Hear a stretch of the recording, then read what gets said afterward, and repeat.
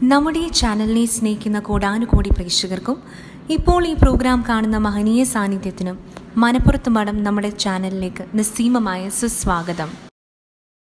ഈ ചാനൽ ഇതുവരെ സബ്സ്ക്രൈബ് ചെയ്തിട്ടില്ലാത്തവർ ദയവായി സബ്സ്ക്രൈബ് ചെയ്യുക. കൂടുതൽ വിവരങ്ങൾക്കായി ബെല്ലൈക്കൺ അമർത്തുക.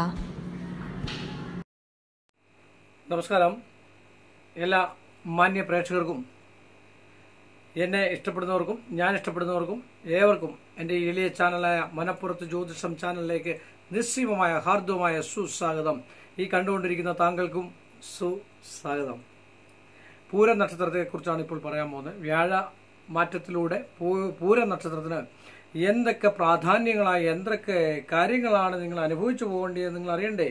അപ്പോൾ ആ പൂര നക്ഷത്രത്തിന്റെ പൊതുവായിട്ടുള്ള സ്വഭാവം നമുക്കൊന്ന് നോക്കണം. നല്ല സൗന്ദര്യവാദനായിട്ടുള്ള ആൾക്കാരാണ് പൂര നക്ഷത്രം. പൂരം പുറന്ന പുരുഷൻ എന്നൊക്കെ കേട്ടിട്ടില്ലേ എന്ന് പറഞ്ഞാൽ സാമർഥ്യവും ഈ നക്ഷത്രത്തിലുള്ള ആൾക്കാർക്ക് കൂടുതലാണ്. സ്ത്രീകൾക്കാണ് ഈ ഒരു വർഷം വിവാഹം നടക്കാനൊക്കെ യോഗമുണ്ട്, സന്താനങ്ങൾ ഉണ്ടാകാനുള്ള യോഗമൊക്കെയാണ് കാണുന്നത്. ഒരേ സമയം പൗരുഷം, ആജ്ഞാശക്തി തുടങ്ങിയ സ്ത്രൈണ ഗുണങ്ങളും ഇവരിൽ കാണാൻ സാധിക്കും. അതാണ് പൂര നക്ഷത്രത്തിന്റെ മറ്റൊരു പ്രത്യേകത എന്ന് വേണം പറയാൻ. അതുപോലെ മാധുര്യമേറിയ സംസാരം, നേതൃഗുണം, ന്യായപക്ഷം, ശരീരസുഖം, അഭിമാനം, മാന്യത എന്നിവയൊക്കെ ഉണ്ട് കേട്ടോ. അതുകൊണ്ട് ലക്ഷണത്തോട് കൂടിയിരിക്കുന്നതായിട്ടുള്ള ഒരാളായിരിക്കും പൂര നക്ഷത്ര സ്വഭാവക്കാര്. സഹൃദയത്വം, ലളിതകലകളിൽ താല്പര്യം, സ്വഭാവശുദ്ധി തുടങ്ങിയ ഗുണങ്ങളും ഇവർക്കുണ്ട്. അച്ഛൻ മൃദുല ഹൃദയരാണെങ്കിലും ചില ആൾക്കാരിൽ നിന്ന് നിയന്ത്രണമില്ലാത്ത രീതിയിൽ ആജ്ഞാശക്തിക്ക് വഴങ്ങി മറ്റു കാര്യങ്ങളൊക്കെ ചെയ്യേണ്ടതായിട്ടുള്ള വിഷയങ്ങൾ ഉണ്ടാകുമെന്നാണ് ആചാര്യന്മാരും പറയുന്നത്. ഇവർക്ക് ആഡംബരഭ്രമം കൂടുതലാണ്. മധുരഭാഷണം, വശ്യത ഇതൊക്കെ ഏറ്റവും കൂടുതലുള്ള ഒരു നക്ഷത്രം കൂടാണ് പൂര നക്ഷത്രം. പൂര നക്ഷത്രത്തിന്റെ ഇപ്പോൾ ചന്ദ്രൻ, രാഹു, ശനി എന്നീ ദശാകാലങ്ങളിൽ ഇവർ അന്നപൂർണേശ്വരിയെ പ്രസാദിപ്പിക്കുന്നത് ഏറ്റവും നല്ലതായിരിക്കും. അതുപോലെ തന്നെ യക്ഷിക്ക് വഴിപാട് നടത്തുക, വെള്ളിയാഴ്ച ചേർന്ന് വരുന്ന ദിവസം സവിശേഷ പ്രാധാന്യത്തോടെ വ്രതാനുഷ്ഠാനങ്ങളും മറ്റും ചെയ്യുക. അതുപോലെ തന്നെ പൂരം, പൂരാടം, ഭരണി നക്ഷത്രം, അനുജന്മ നക്ഷത്രത്തിൽ ക്ഷേത്ര ദർശനം നടത്തുക, അതുപോലെ ധർമ്മദൈവ ക്ഷേത്ര ദർശനം നടത്തുക. ഇതൊക്കെ ചെയ്തു കണ്ടു കഴിഞ്ഞാൽ കുറേയൊക്കെ വ്യത്യാസങ്ങളും കാര്യങ്ങളൊക്കെ ഉണ്ടാകാൻ സാധ്യതയുണ്ടെന്നാണ് ആചാര്യന്മാർ പറഞ്ഞിരിക്കുന്നതാണെന്നാണ് പറയപ്പെടുക. അതുപോലെ തന്നെ ഈ സമയത്ത് ഋഗ്വേദത്തിലെ സൂക്തങ്ങൾ ഐക്യമത്യ സൂക്തം, പിന്നെ അതുപോലെ തന്നെ പുരുഷ സൂക്തം, സംവാദ സൂക്തം, ഇങ്ങനെയൊക്കെയുള്ള കാര്യങ്ങൾ വെച്ചാൽ ഓം പ്രാതരജ്ഞം പ്രാതരേന്ദ്രവും ഹുവാമേ മഹേ എന്നുള്ള ആ സൂക്തവും അതുപോലെ സംവാദ സൂക്തവും ഒക്കെ ചെയ്യുന്നത് ഏറ്റവും അത്യുത്തമമായിട്ടുള്ള ഒരു സമയമാണ്. അത് തന്നെയല്ല, പൂര നക്ഷത്ര ദേവത ആര്യമാവാണ്. ഋഗ്വേദ പരാമർശമായ ആദിത്യന്മാരിൽ ഒരാളായ ഈ ദേവതയെ പ്രീതിപ്പെടുത്താനുള്ള മന്ത്രങ്ങൾ ഉണ്ട്.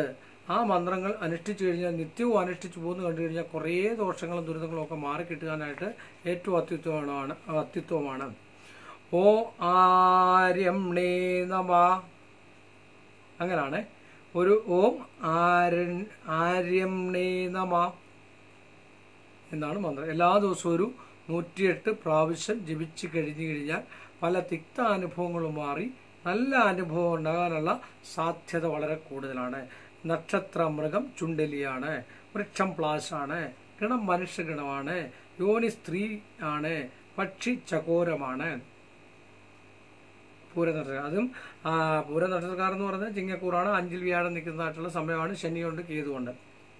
അപ്പോൾ ഇവരുടെ കാര്യം നമുക്ക് നോക്കാം അല്ലേ.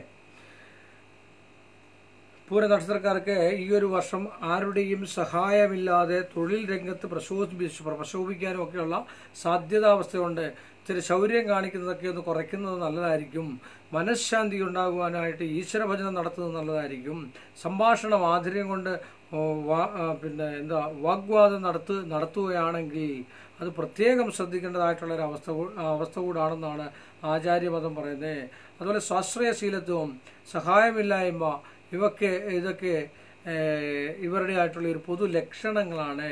ഇവരുടെ ദാമ്പത്യ ബന്ധങ്ങളിൽ ചെറിയ ചെറിയ കല്ലുകടികളും മറ്റു കാര്യങ്ങളും ഉണ്ടാകാനുള്ള സാധ്യത ഈ ഒരു വർഷം കാണുന്നുണ്ട്. ശത്രുതാപരമായിട്ടുള്ള ദോഷങ്ങൾ ഒരുപാട് വരാനും കർമ്മ മേഖലയിൽ നിന്ന് തന്നെ തൊഴിൽ സ്ഥാനത്തു നിന്ന് തന്നെ ശത്രുത വരാനും എന്തെങ്കിലും പ്രമോഷനോ മറ്റു കാര്യങ്ങളൊക്കെ ഉണ്ടെങ്കിൽ അത് തടസ്സപ്പെടുത്താനും ഒക്കെയുള്ള ആൾക്കാർ കാണും. അതുപോലെ ബന്ധുജനങ്ങളിൽ നിന്ന് അധപതനം ഉണ്ടാക്കിയെടുക്കാനുള്ള സാധ്യതാവസ്ഥ ഈ നക്ഷത്രക്കാർക്കുണ്ട്. അതുപോലെ തന്നെ മറ്റൊരു പ്രത്യേക ഈ നക്ഷത്രത്തിൽ എന്ന് പറഞ്ഞാൽ പൂര നക്ഷത്രത്തിന് ഒരു 32 വയസ്സൊക്കെ കഴിയുമ്പോഴത്തേക്ക് അല്ലെങ്കിൽ ഒരു 46 വയസ്സ് കഴിയുമ്പോഴത്തേന് ശേഷം ഉയർച്ചയുടെ കാലമായിരിക്കും. 46 വയസ്സ് കഴിയുമ്പോഴത്തേക്ക് നല്ല ഉയർച്ച ഉണ്ടാകുമെന്നാണ് പൂര നക്ഷത്രത്തെക്കുറിച്ച് പറയുന്നത്.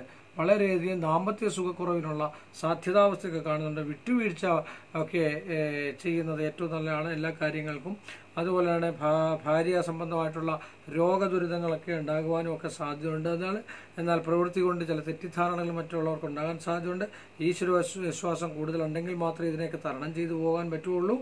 ഉദര സംബന്ധമായും വായു സംബന്ധമായിട്ടുള്ള രോഗങ്ങളൊക്കെ ഉണ്ടാകാനുള്ള സാധ്യതാവസ്ഥയുണ്ട്. വാക്കും പ്രവൃത്തിയും ഒരുപോലെ കണ്ടു നിന്ന് കഴിഞ്ഞാൽ നല്ല ഫലങ്ങളൊക്കെ ഉണ്ടാകാനുള്ള സാധ്യതയുണ്ട്. ഗൃഹം സ്വന്തമാക്കുന്നതിന് നല്ല സമയമാണ്. കുടുംബ പ്രശ്നങ്ങൾ മൂലം എപ്പോഴും അസ്വസ്ഥമായിരിക്കാനുള്ള സാധ്യതയുണ്ട്. പ്രതിസന്ധികളെ നേരിട്ട് പോയെങ്കിൽ മാത്രമേ പ്രയോജനം ഉണ്ടാകത്തുള്ളൂ. ഭാര്യ സ്വത്തുക്കൾ കൈവശം വരാനോ മാതൃസ്വത്തുക്കൾ കൈവശം വരാനോ ഉള്ള സാധ്യതാവസ്ഥ ഉണ്ട്. ഭൂമിയോ വാഹനമോ സ്വന്തമാക്കാനും ക്രയവിക്രയ സംബന്ധമായിട്ടുള്ള വിഷയങ്ങളിൽ നേട്ടം ഉണ്ടാകുവാനായിട്ടും ഒക്കെയുള്ള സാധ്യതാവസ്ഥ കാണുന്നുണ്ട്. കലാകാരന്മാർക്ക് കാലം അനുകൂലമായിരിക്കുന്നതിനാൽ മനോക്ഷമത്തിന് ചില സന്ദർഭങ്ങൾ ഇടവരും.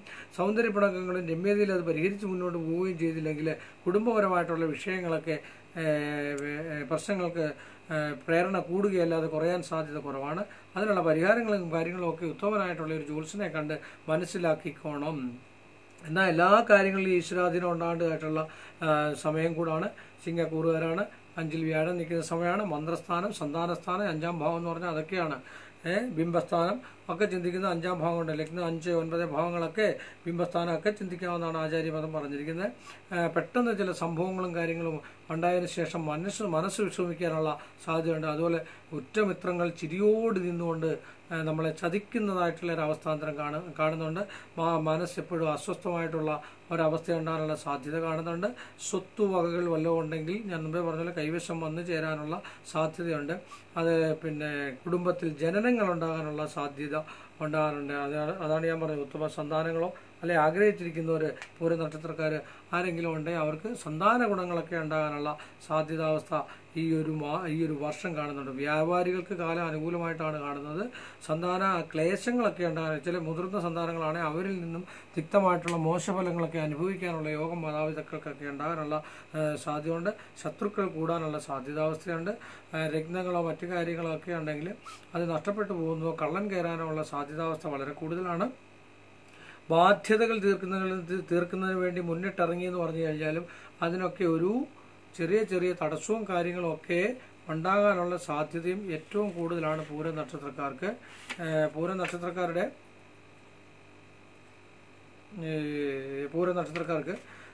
അതുപോലെ തന്നെ അവരെ ഏറ്റവും കൂടുതൽ ഭജിക്കേണ്ടതായിട്ടുള്ള അവസ്ഥയൊക്കെ ഞാൻ മുമ്പേ പറഞ്ഞായിരുന്നല്ലോ. അപ്പോൾ ഇതൊക്കെ ചെയ്ത് കണ്ടു കഴിഞ്ഞാൽ ഒരുപാട് കാര്യങ്ങൾക്കൊരു പരിഹാരമാകാനുള്ള സാധ്യതയുണ്ട്. ബന്ധു ഗുണം കുറയാനുള്ളതും ബന്ധുക്കളുമായിട്ട് നീരസം ഉണ്ടാകാനുള്ള സാധ്യതയുണ്ട്. ആഡംബര വസ്തുക്കളോട് പ്രിയമുണ്ടെങ്കിൽ അത് മാറ്റുന്നത് നല്ലതായിരിക്കും. പിന്നെ വരുന്ന അർത്ഥമായിട്ടുള്ള അർത്ഥം ധനം, ഐശ്വര്യം, ഇതൊക്കെ ചെറിയ ലോട്ടറി മറ്റു കാര്യങ്ങൾ അല്ലെങ്കിൽ ചിട്ടി അടിക്കുക ഇങ്ങനെയൊക്കെ ചെയ്യാനുള്ള സാധ്യത കാണുന്നുണ്ട്. പല മാർഗങ്ങളിലൂടെ പണം സമ്പാദിക്കാനുള്ള മാർഗം നോക്കുമെങ്കിലും അതിനെ കൂടുതൽ പരിശ്രമിച്ചെങ്കിൽ മാത്രമേ അതിന് പ്രയോജനം ഉണ്ടാകാനുള്ള സാധ്യതാവസ്ഥയുള്ളൂ. കർമ്മരംഗം പുഷ്ടിപ്പെടുവാനും ഒക്കെയുള്ള സാധ്യതയുണ്ട്. അതിനുവേണ്ടിയുള്ള പരിഹാരങ്ങളും കാര്യങ്ങളും ഒക്കെ ചെയ്തു കണ്ടു കഴിഞ്ഞാൽ ഏറ്റവും അത്യുത്തമമായിട്ടുള്ള ഒരവസ്ഥയാണ് കാണുന്നത് എന്ന് വേണം പറയാനായിട്ട്. അത് നമ്മൾ പ്രത്യേകം ശ്രദ്ധിക്കണമെന്ന് പറഞ്ഞുകൊണ്ട് ഈ എളിയ മനുഷ്യൻ്റെ ഈ എളിയ എപ്പിസോഡ് അവസാനിപ്പിക്കുന്നു. വീണ്ടും നമ്മൾ തമ്മിൽ കാണുന്നവരെ എല്ലാ മാന്യ പ്രേക്ഷകർക്കും എൻ്റെ നിസ്സീമമായ നന്ദിയും ശ്രേഷ്ഠമായ ഭഗവാന്റെ കടപ്പാടും കാണണം.